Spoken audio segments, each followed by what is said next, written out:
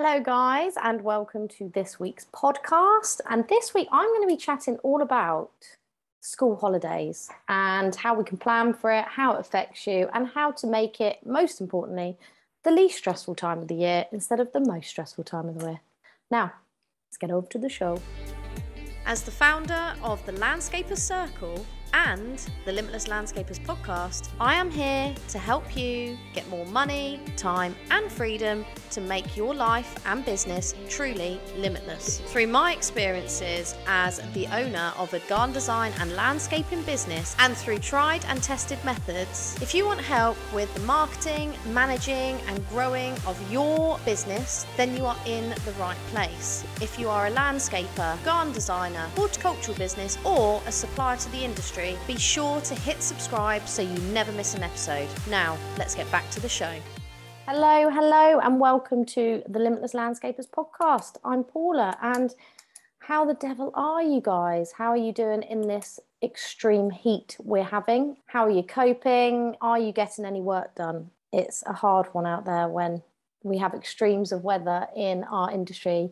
It can impact on the business quite considerably, but I hope you are enjoying it nonetheless. It sometimes feels a little bit better than rain. So yeah, hope you're all having a great week. I thought I would do a podcast this week on school holidays because in 9 days' time, my children and many others are off for 6 weeks. We've got a couple of inset days added onto that as well, so it's even more fun. But the difference this year, normally I am really, really stressed. I'm wondering how the hell I'm going to, one, entertain 2 children, and 2, run 2 businesses at the same time, because it is hard being a business owner and a parent. And regardless if there's 2 of you, one of you, if one of you stays at home, one of you goes and runs the business, it's difficult to try and manage all of that during a really intense period of time. So 6 weeks is a long time. We've all got holidays as well, probably booked in between. We've certainly got some trips planned away, which is great. But I just wanted to share with you a few tips that I've done this year. Now, I tried this back in half term and it worked really, really well. So I thought, why can't I apply what I've learned to work really well? Because I have to put my hands up and say it was the best half term I've ever had during the time of having kids and business, really. So I thought, why can't I apply everything I learned and loved to this holiday? And so I did. And there was really two elements of this. One is the mindset around it, because we can all feel quite guilty. I suffer with this a lot. Mum guilt is a very, very real thing.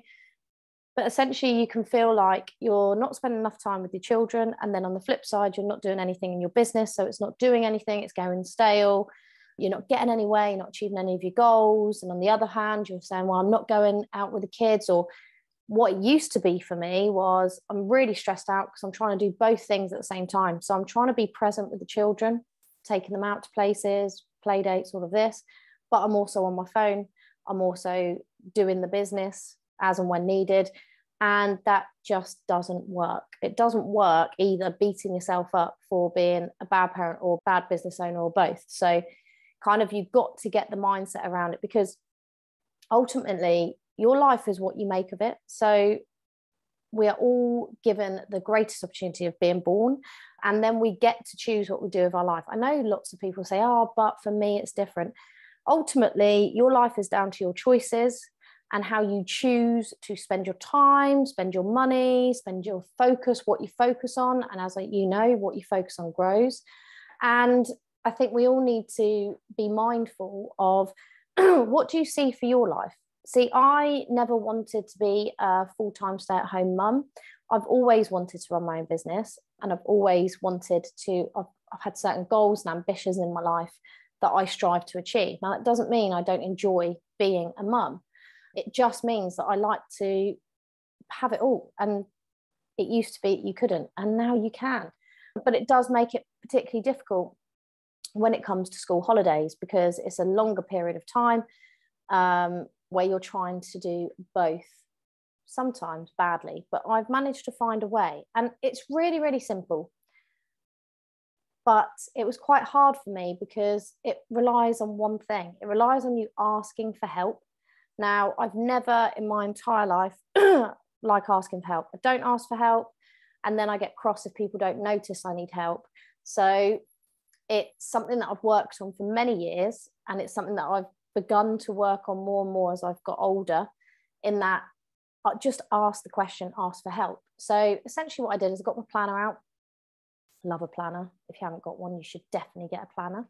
I got my planner out and looked at the 6 weeks that we have. So in 9 days time, they're off for 6 whole weeks. And I sort of planned out the trips we're doing. So that we're going camping, we're going city break, we've got a wedding thrown in, all of these things all planned in. And then around that, I thought, right, what could I realistically want to work? Because I don't want to work 5 days a week. And I appreciate that some of you are still on the tools, so you might have to work more. But this is just a way around. If you are looking to spend more time with the family, this is one way you can look at it. And if you are like me, the wife of a landscaper, and you're running the business and you've also got children, definitely listen to what I'm going to say. So I basically mapped all of the important things out that we'd already planned and booked. And then I decided how many days I realistically wanted to work. So what would be a good balance? Now, for me, I feel that working 3 days a week on the business and in the business will work for me, because I can work on other things at home in the evenings as required when the children are in bed. But predominantly, I want to have 3 days in the business where I can get stuff done and I can keep going forward with my goals. I think that's the most important thing. I don't want to stop. I don't want to have to put the brakes on my ideas, my goals, my dreams for 6 weeks to become a sole stay-at-home parent. So I've decided 3 days a week is suffice for me. It might not work for you. Maybe it's only 2. Maybe you do want to work 5, and that's absolutely fine as well. No judgment is here. So I decided I needed 3 days a week. And then I thought, oh, I don't really want to pay for clubs. Plus, I do have a child that does not enjoy going to clubs unless it is a horse riding club, which costs an arm and a leg. So that's, she's going once during this holiday. And I thought to myself, well, who do I ask? Who can I ask for help? And I think that's the main thing you've got to ask yourself. Who can I ask for help? Decide how many days, and then who could you ask to help you on those days?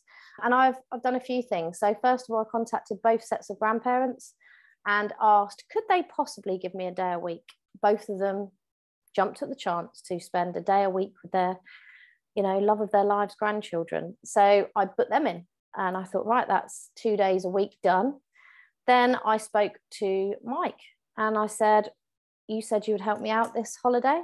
Could you give me 1 day a week and come off the tools for a day a week to look after the children so I can work on the business? And he said, yep, absolutely feasible, can do. So essentially that is how I got the 3 days a week. But then I also had a couple of some of my friends, I'm looking after their children on a couple of days in the holidays. So they've offered to do the same for me, which has worked out really well, because I didn't get any cover for the last week of July, but now I have, thanks to my friends. So again, there's lots of people out there willing to help. You just have to ask them and you have to plan it. And again, it comes down to what works for you. So if you don't want to be stressing this holiday and you don't want to feel like you're stuck and that you're going to come back in September and you're just going to not have felt that you've got any further forward in your business, you haven't achieved what you're looking to achieve. When we get back from school holidays, it's September, and then we've only got September, October, November, we've got 4 months before it's the end of 2022 and we're going into the following year. And that can feel very pressurized as a business owner, because at the beginning of this year you probably had some really big dreams and goals, and you may or may not have achieved them at this point. So looking forward, looking at the summer holidays, that's either a period where you press stop and pause on those bigger dreams, or you ask for help, manage your time, and be able to take, it might not be huge steps, smaller actionable steps, take the action to get towards the goals that you've set out, so that by the time it comes to New Year's Eve 2022, you have hopefully achieved quite a considerable amount of the goals that you have planned out. Perhaps you haven't even got any goals set out. So what I would suggest is that you do go and set out some goals for the last period of this year. Set out some goals on what you want to achieve in business and in your personal life as well. Anything that feels important to you, really. Reconnect with your why. Like, why the hell are you doing this? If you're feeling like this is a massive slog, a massive stress, and you're falling out of love with the business, which I hear so often, not only from my husband, but many others, they feel like, you know, sometimes it can really get them down. Then really reconnect with your why. What is your purpose? Why are you doing this? What are your bigger goals and dreams? Why did you set up this business in the first place? Is there any way you can make changes and tweaks to it to enable it to more fully, you know, add to your life, rather than, so you can get to despise a business sometimes because it takes over your life, and then you feel like you don't have any real life outside of the business. So, you know, start thinking on that level. If you aren't a TLC member, you can go join the wait list to become a TLC member when we reopen the doors. And there's no commitment to become a big TLC member. Let me just make that clear. It's just so you can find out when we open the doors first. But if you jump on that wait list, you'll get a free download, and this will help you map out your goals from now until the end of the year. So it's actually a really good piece of work to do if you are feeling quite unclear, if you're feeling overwhelmed, if you're not sure where you're going. If you didn't actually plan any goals at the start of the year, this is a great way to start. You don't have to start at the beginning of the year. You can start anytime, as long as you make a decision that things are going to change, you have some goals, and you're going to take some actions to get to them. So go head over to the wait list. I'll put the link in the show notes, and get your name on the list, get that download, and start thinking about the next part of the year. Start planning, start goal setting, and connecting with your why. Then go to your diary, planner, whatever it is that you work from, and look at, can you have some time to work? If you are working on the tools, can you take a day to work on the business? Because it doesn't have to be just to look after the children. It could just be that you're currently in this, what I like to call like a hamster wheel of, well, rubbish, because you're on this hamster wheel constantly. You're going to work in the business, you're on the tools, you're out there doing the work, and you're coming home and doing all the admin and the quotes. Is there a time, you look at the school holidays, is there a time you can put one day aside, half a day aside, to work on stuff that will help your business to grow and develop? Not working in the business, working on the business, looking at income generating tasks that will bring in the money, look at new ideas and opportunities that will enhance your business, grow your business, enable you to develop your business to the next level, whatever that might be. Can you set some time aside? And if you say, yes, that's what I'd love to do, then start asking for help. Think about who you can ask to help you. Could you sub your job out so it gives you a little bit of space to think? Could you give someone in your team more responsibility so it enables you to come off the tools? Could you reshuffle your staff about so it enables you to come off the tools for that half day, 1 day, 2 days, whatever it is for you? Could you employ somebody else? Could you get your partner to help and assist you? And if that's a point that you're thinking of, that's kind of where I specialize, in partners in business. So you can always get in touch, and I'll be happy to have a chat with you guys on how to do that and work forward and plan that if it's something new to you. Or could you just ask for help? Who can you ask for that would happily help you to achieve what you want to achieve?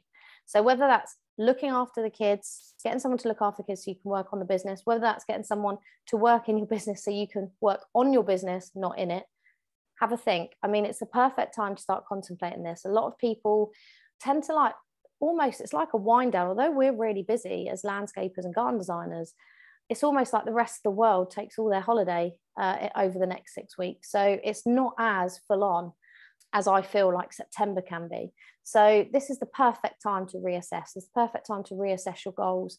Maybe, I mean, this is something I'm going to do this weekend and get the kids involved in it too, is create a new vision board, an up-to-date vision board for my life, my goals, my dreams, for myself, my business, the future. And I'm going to get the kids involved, because I believe that if we're developing, if we can get our kids and the next generation to start looking at their life as a positive possibility, like the opportunities are endless, nothing is impossible, then I believe they're going to live a much easier, better life than we ever did. I don't know about you, but growing up, it was very much the only way to get anywhere is hard work, hard graft, You know, nothing comes for free, very, very closed mindset, very, you can't possibly do that. And, you know, it was very hard to break through that sort of mindset. All those things you've been told as a kid do carry over into adulthood. And I suppose this is why people like us, entrepreneurs, set up their own businesses and start to look at mindset as a piece of work that you need to work on constantly to improve your life, your business, and to ultimately live the life that you dream of, whatever that is to you. It doesn't, you know, not everyone's dream is the same, not everyone's why is the same. The most important thing is that you are thinking that way, and you're thinking that the possibilities are endless. You are looking for opportunities. And most importantly, you're passing that inspiration and motivation, enthusiasm onto your children, grandchildren, and so on. So that's why I'm going to get them involved. It'll be quite hilarious to see what their vision boards turn out like. I'd love to know what they think their ultimate goal in life is at their ages as they are. I might do another podcast just on vision boards to share what we've done this weekend, possibly next week. And it'd be really good to hear from you guys. Do you have a vision board? Do you look at it regularly? Because this is the other thing. If you are going to create and set some goals, don't set your goals and then put it away, never to be seen again, until you dust it off at the end of the year and say, oh God, did I not achieve this? No, if you're going to write out your goals, whether that's on like a vision board, and by the way, a vision board could be anything from just writing, pictures, whatever it works for you. It could be on the computer, off the computer, whatever you want. But the main thing with how it works is that you see it every single day and you reconnect with your ambition and your goals. And that changes your mindset into thinking you can achieve it. And what small step could you take today to get to that big dream that's tomorrow, next year, next month, whatever. But essentially you have to see it. So, I mean, so many times, I don't know about you, but did you create a business plan? I've created multiple business plans over the years, and then they just go into the filing cabinet, never to be seen again. It's quite depressing because a lot of work goes into it. But secondly, you're never looking at it. So the realistic, you know, likelihood of you achieving the goals that you've set is quite low anyway, because you're not reminding yourself of it. You're not connecting with it. When you connect with that ambition and that goal and something that makes you smile, your enthusiasm comes over and you're more likely to take the correct action, because how you think and how you feel determines how you act. So if you're feeling crappy, depressed, alone, then you're probably not going to take some very focused action. If you're feeling like, wow, yeah, I could do that, that's the goal, that's where I'm aiming for, I'm super excited, I've got these opportunities coming in, then guaranteed you're probably going to take much better action that day than you are if you're in the depressed state. And we all go up and down on this spectrum of excitement and depression and whatever. It's all about how you deal with it and how you move forward with it. But that's something for another day. Essentially, I just wanted to share with you my win in managing the school holidays to suit me, to suit my family. And the main takeaway I want you to take from this episode is there is always someone out there willing to help. You just probably haven't asked. And secondly, the key is to make sure that you actually want to spend time on your business or with your children, with your family, or out of the business working on your development plan. Because if you don't really want to be doing it, you won't make it happen. If you do, you will. And for me, by taking some time to focus on the business, those 3 days a week that I'm going to get to work on the business means that the other 4 days in the week, I can be fully focused and fully present with my family, doing all the exciting things we've got planned for the school holidays and just being with them as well. So I urge you to have a look at, use this period of school holiday time to look at what you can do to make your life easier, better, less stressful, and also to start looking at ways to start regularly working on the business rather than in the business. So that's it from me today, this sunny, lovely Tuesday. Actually, I'm recording this today. But if you need any help, TLC is here for you guys. We are the only membership created for landscapers, garden designers, and horticultural businesses. We are here to help you, support you in your journey in business, help you with becoming the best business owner you can be. I know you're already the best landscaper and garden designer you can be. And it's really just supporting you on that journey, building a community of like-minded people that can fully support you on that journey, and making connections, getting some opportunities out there, and developing your business so that you can live the life you've always dreamed. So if you need any help, get in touch. If you love this podcast, I'd love it if you could, if you're listening on Spotify, rate it 5 stars. If you're listening on Apple Podcasts, leave a review, because it just means that I can get into the ears of more people like you that might just resonate with some of what I'm saying. So to all you parents who are planning for the summer holidays, it doesn't have to be stressful. Just follow my plan. It'll all be good. See you later.